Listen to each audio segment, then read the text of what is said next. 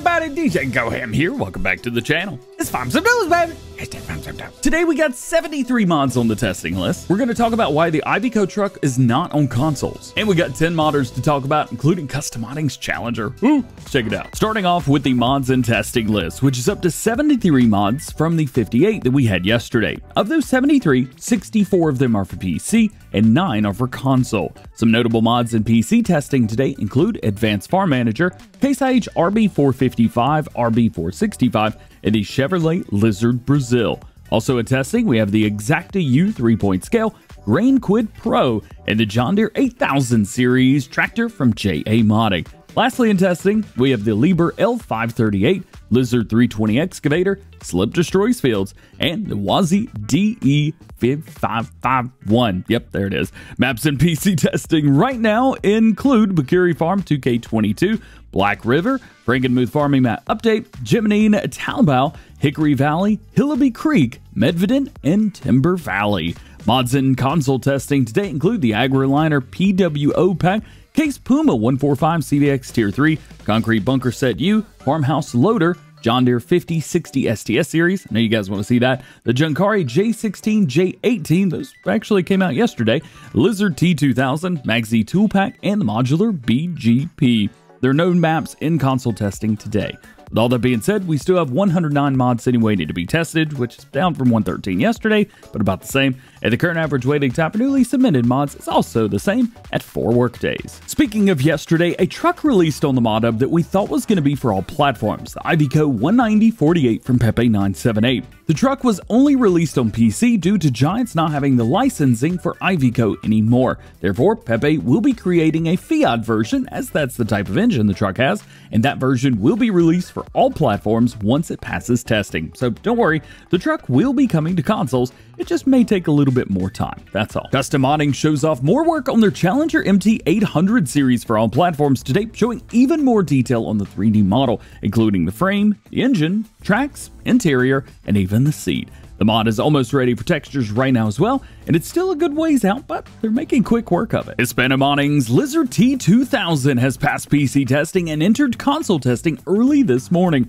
We've been talking about this truck for what feels like months now, and we're getting closer to seeing it. If this is your first time hearing about it, the truck is based off of the Kenworth T2000 semi-truck and will be for all platforms, as it is Lizard branded, so no Kenworth icons on this one, unfortunately. We also get to see some more shipping containers from him. We got the 20-foot, the 25-foot, and we even get to see that massive 40-foot tipper. Oh, these are going to hook onto the back of special trailers via the Lizard Cranes SMV. It can be used as an alternative to regular tippers on semi-trucks. I think this is really neat, and it's really cool that he's making this mod pack for all platforms as well. 82 Studios TLX2020 series update may not have been on the testing list today, but it is actually in console testing right now, and with some great quality of life improvements as well. The first one being that it will support up to 6 players in the truck. You got 2 inside the cabin, which we've already got, and then 4 sitting on the truck bed. This does require the Kubota TLC, so heads up there.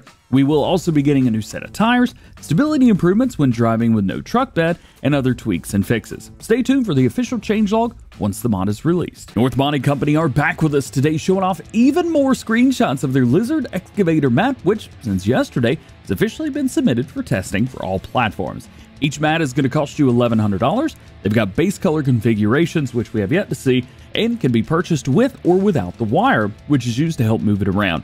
In these screenshots, they show off the mod being used as a bridge in combination with like 3 or 4 of them to get across the waterway, but the uses are kind of endless if you just use your imagination a little bit. You can use it with other things as well, but it's made specifically to be paired with the 320 excavator. JA Modding's Case IH Fast Riser 6161 planter has made its way from PC testing to console testing this morning. Of course, after the testing list was released naturally. Originally sent in about 3 weeks ago, this is going to be one of the largest implements in the game once it's released. Not just planter, not just seeder, but thing in the game. It went through all the preliminary tests back in Farming Simulator 19, and I even made a video on it if you remember that, but it never found its way onto the mod hub. Well, in 22, that's changing.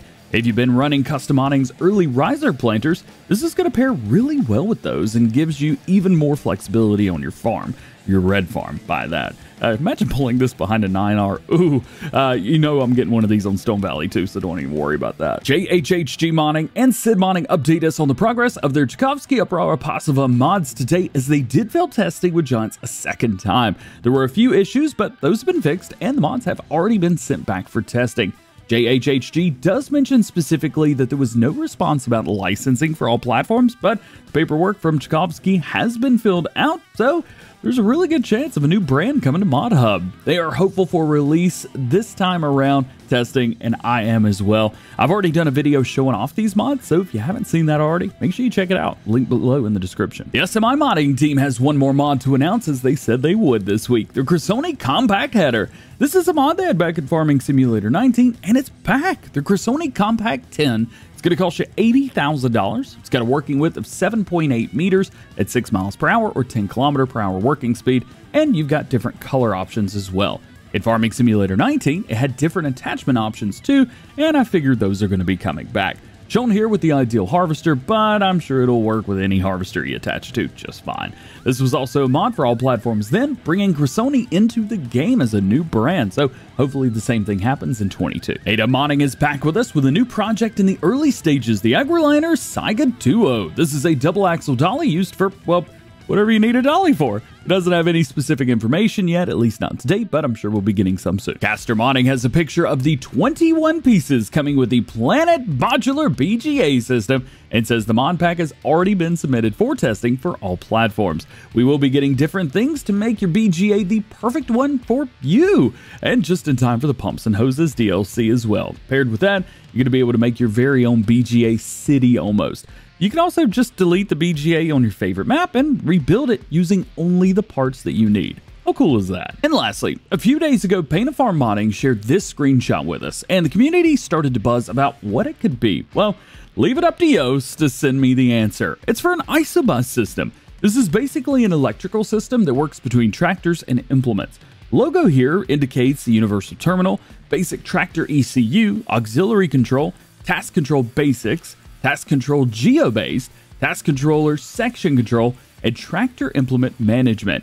These are just some of the bits of an IsoBus system, and honestly, it's a little bit over my head as it's an IRL thing and not in-game, but I'm sure there's some of you out there that understand the system way better than I ever could, so feel free to share your knowledge with us in the comments section. I'm also interested to see how Kim is going to be planning on implementing this in Farming Simulator 22, if that is the case. No matter what, I'm excited to see how it's going to work. Just like you were probably wondering how the self-aware segue to the outro was going to work today. Well, you take a bit of peanut butter and put it on some bread, add some jelly, and that's it. Just like every episode of Farm Sim News, links to everything that we talked about today can be found in the description. No release dates for mods, so no one knows when any mod's going to be released. If I didn't talk about something that you want to know about, that just simply means that there's no new information on that topic today at the time of recording this video. So make sure you guys stay tuned to the channel for updated information on everything that you want to know about and some things you need to know about as well going on the world of Farming Simulator. Well guys, that's going to be it for today. Hope you enjoyed the video. If you did, drop a like on it, get subscribed if you're new, and join the DjGoHam fam. Make sure your notification bells are on as well. That way you never miss daily Farming Simulator videos here on the channel. With that, hope you have a great day. We will see you later. Hey!